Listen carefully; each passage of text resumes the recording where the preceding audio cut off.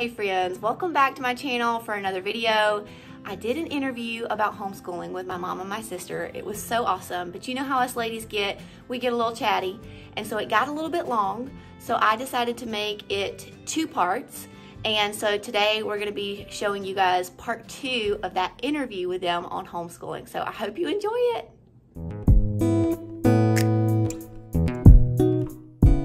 So what is one thing you wish you would have done differently in your homeschool journey? Back when we did homeschool, there was only 3 different curriculums that were available. We didn't have a big variety to use, but I guess I look back and I thought if it was one thing I could have done differently, I wouldn't have done Bill Gothard's homeschool. Because I came from a teaching background and it was so, what do you call it, unit, it really freaked me out. I couldn't grasp implementing all the different subjects in that with 3 different kids. It just, to me, was overwhelming. I was more of a, let's do math, let's do Bible, let's do that, and that was really hard for me. So I felt a lot of guilt in that, especially when we were on a trip one time and one of my kids said, if Nashville was a state, and I thought, don't talk to anybody about geography when we're here. Don't say a word. But then it was at that point I realized, you know, they're not getting it. So that's when I really drew back from that and started teaching geography and history, and because I wanted my kids to know enough of each subject that they could, if you teach your kids how to read really well, and teach your kids where to find the information. I mean, you can Google anything now, but back then they learned how to go through a dictionary, they learned how to go to an encyclopedia, they learned how to get the information. And if you're teaching them that, they're gonna go far. My work schedule was very flexible, so I've always worked even while homeschooling, and when I was doing it, not a lot of people were doing that. It was either, you know, stay at home completely or do some kind of online school and work. So I think I would definitely set some more margin time for myself just to recoup and recover between working, because I think I worked in homeschool too much and didn't realize that I was really doing two full-time jobs. I think sometimes you think you can homeschool and it's not really a job. I think I overcommitted at church because I felt pressure because I was a stay-at-home mom, and I felt like I didn't fit completely in either world. I didn't fit completely in the full-time work mom's world because they thought it must be so nice to be home 3 days a week, 4 days a week. You only have to work 1 or 2 days a week. That must be so nice. And then the homeschool moms will be like, man, this be so wonderful. You get to get out of the house. And I'll be like, no, it's just bigger diapers. You don't understand. So I feel like I did kind of push myself just because I have that personality that I can just keep pushing until you crash. And so I think it caused me some health problems from overdoing too much when they were younger, not setting a little more boundaries around margin for myself and my family. And then just, my oldest was self-starter and self-motivated, and so I think I probably put too much on his plate. When he was younger, we did some curriculum. We worked for a curriculum company and did a lot of curriculum reviews, so we had extra curriculum that we brought into the homeschool to try so that I could review it on a blog. And while it was a lot of fun because we got to see all, get new things and all, it was still a lot of extra subjects and things that wouldn't have been normally on my plate if we weren't having to review it. So I think maybe if I went back, I wouldn't have done some of those. I think maybe my oldest, and I've sat him down, actually last year I sat him down, I said, you know, now that you're done homeschooling, do you think that we put too much pressure on you? And his view of it now, 3 years out, I did say, what do you think? Because my middle one is in 11th grade and he's a totally different personality, so we approached high school a little bit different with him, and I said, did you feel like we pushed you too much? Because I feel like I'm pushing my middle one at this point and trying to see if I need to make adjustments. He said, no, you know, it was hard sometimes to have what we had to do, but he's like, now that I'm where I am, I feel like I was very prepared for college. I feel like I knew, he said, the only big adjustments I've had in college is just living out of state and having to adjust to, you know, doing things for myself, you know, taking myself to the doctor and that kind of thing. But academically, he was prepared for the type of academic work that he's having to do. So he said that took pressure off him because he has an academic scholarship where he has to maintain a certain GPA to keep that. And so he hasn't really struggled with that. However, I feel like he has struggled at trying to shoot for way too high. So I do try to remind him that, you know, you make a B, you make a C, you're not gonna fail school, it's okay. Yeah. You know, so that sometimes is just personality. Yeah. What's the biggest lesson you've learned along the way? I think what I've been seeing the last few years is that God uses all of the situations in our life for sanctification, for our growth. I don't think if I had just not had any children and had to work full time, or initially when I first got out of high school, I felt like I was called into the mission field, you know, and I thought, oh wow, I'm going to change the world. I'm going to be a missionary nurse, you know. And so sometimes you look back and you go, man, that was what I thought my life was going to be like. And here I am, you know, almost 23 years into marriage and kids, and it didn't look anything like that. Have I really been a world changer, you know, like I wanted to when I was 17. And, but yes, I think without all of the trials of homeschool, all the trials of church life and physical challenges and losses of, you know, deaths in the family, all those different things, those have, if you allow God to use those situations to change you, then it changes you into a different person. And I'm not the same person I was then because of the grace of God and the trials that He's brought in our life. So even for your children, we've gone through some things. We've had some bouts of severe depression. My husband struggled with that, and we've had, you know, family loss. My father-in-law died of pancreatic cancer, and we had about 6 months of traveling back and forth 650 miles one way in the middle of the pandemic, you know, to deal with just being able to see and be with him. So we've had a lot of hard things really in the last 3 or 4 years, but you can take on yourself that attitude, what I would have done when I was younger, of, oh my gosh, they're going to miss so much. Like, we have missed so much school. We've had, you know, how do you get through every day when you're emotionally struggling because you're walking through stuff with other people? But I've seen that there are gaps. Yes, there's some things that Drew didn't learn, my oldest. There's some stuff that Luke is not going to finish before he graduates that I would have wanted him to finish. But the things that God has brought in, the areas of life lessons and scriptural lessons and character that He's built because of the trials, those are things that you don't put in your curriculum list. It's not in your homeschool plan. And God just interrupts your plan with His plan. And if you bend to that instead of resisting that, you have a lot more peace.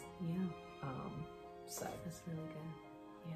That's what I would have said is life lessons, because without, you train your kids how to deal with it. They watch how you deal with the life lessons, the traumatic things that happen in your life, and they can either learn from it or, like Jenny says, not learn from it. But I believe our kids, we had a premature baby that was in the Atlanta hospital, and we were having to drive back and forth, and we would take them with us. They'd have to, you know, suit up and all the stuff and go in and out, and that lasted almost 7 months.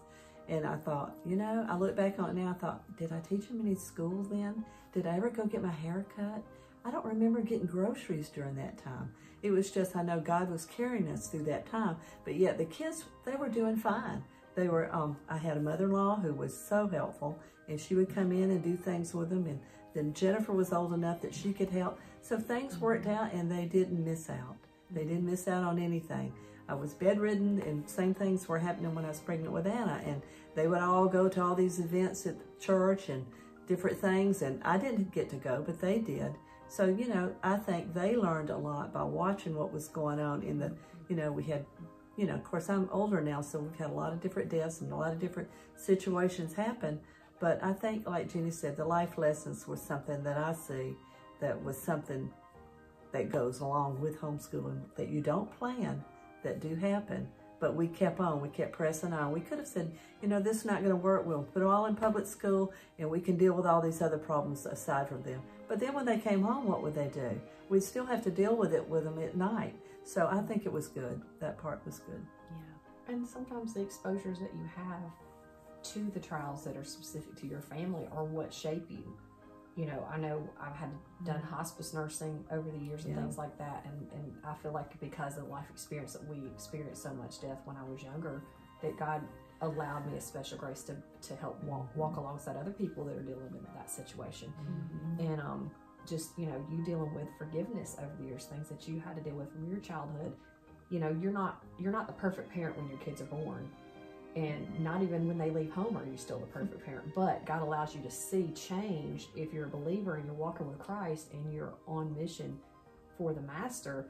Then you see, I got to watch your sanctification. You're not the same person today that you were when I was 5. And that has changed me to see God work in your life and see, you know, your sanctification walked out and your commitment to changing and being more like Christ has it greatly impacted me and my children. We're all gonna cry now. Oh. Okay, get it together. Right. But then one good thing I think about with all my children homeschooling now, my grandchildren, we have more time with the grandchildren. I mean, I have a son who lives on one side and a son who lives on the other side of our home, and each have 4 kids, and they all homeschool them, and then she lives a couple of miles away. But Anna lives 3 hours away. That's the hard one. But they come and go all during the day. They'll come and, they'll a lot of times have problems, and we talk with them about it, and they're over playing, and then one goes to the next house. So it's an enjoyment that us as grandparents, if they were in school and they were gone all day and then came home, and then they have some kind of activity afterwards, and then dinner and homework, we probably wouldn't see them. Yeah. So I like that part a lot. I think that's one of the best things about homeschool is that ability to be able to cultivate that relationship with your kids and your grandkids. It's just not something that you can do if you're in school 8 hours a day, and then like you said, sports and homework and all that.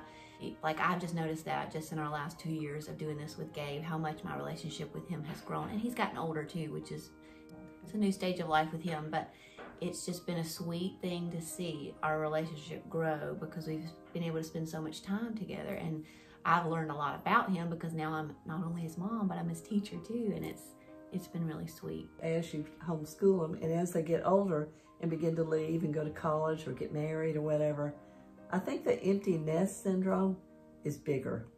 A lot of people say, oh, I can't wait till they get out of the house. Well, I'd had them all that time.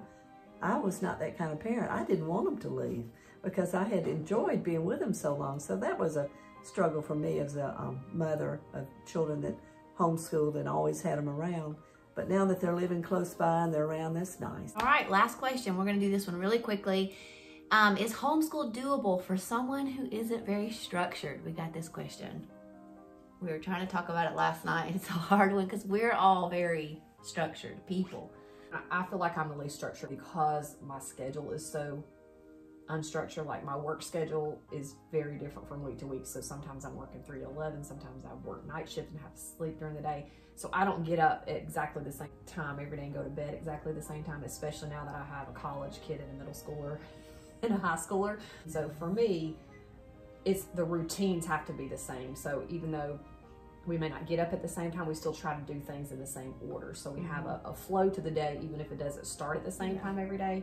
But it's been a lot more challenging for me to be as structured as my personality wants to be because of that. So I feel like you have to have consistency and a routine, even if the time, like it never worked for me to make the time block schedules. Like I tried it, I loved it. I remember one year buying like dry erase laminated calendar, and it had all the sticky tack for every like 15 minutes. And I literally had every kid scheduled every 15 minutes, and it was free. You could wipe it and move it around. I was like, this is going to be awesome. I spent hours on that schedule. I think it worked for maybe a week. It was no way to keep 3 kids moving every 15 minutes. Like I just couldn't manage all that at one time. So I think they need, especially when younger, they need boundaries. They need to have a routine that works, but yours is not going to look just like mine, and mine's not going to look just like yours. It just, and as they get in different stages of life, you have to change it. I noticed my older one was a morning person, and so he learned best early. Like he'd get started early and jump into it and move on through. And my other 2,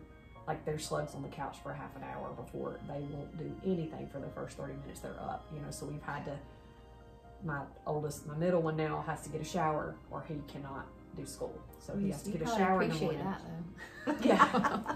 Well, you do, boys. but I don't think we still have one that we love, like a really schedule that works for us, but we do have the routines. But again, that's the beauty of homeschool is it's flexible and you can customize it to what works for your family. Like we have a funny schedule because Zach works night shifts, day shifts. So some days he's doing school in the mornings, and so school does not start till way later than we normally do it. And then sometimes I'm doing it while he's sleeping. And so every family is going to look different, but you do need to have some form of structure or else it's just going to be chaos. I mean, you can't just say, okay, here's your school books. See you. Let me know if you need me. Like that's just not going to work. you have to have some type of order and kind of, so mainly so they know what is expected of them and what they need to accomplish in the day. Well, I think we answered the majority of y'all's questions. Thank y'all for sending those in. Thank y'all for being here. I love these ladies so much. They are a huge example and blessing in my life, and I just feel so honored that they agreed graciously to be on this video, and I hope this gave you guys some inspiration, some encouragement, some ideas to implement into your own homeschooling. I know a lot of people who follow me are in that place where they're trying to make the decision, should I homeschool? And I hope this helped you with that decision. So join me again for my next video. Be sure you like this video. Be sure you subscribe before you leave. That really helps to support my channel. And thanks for coming.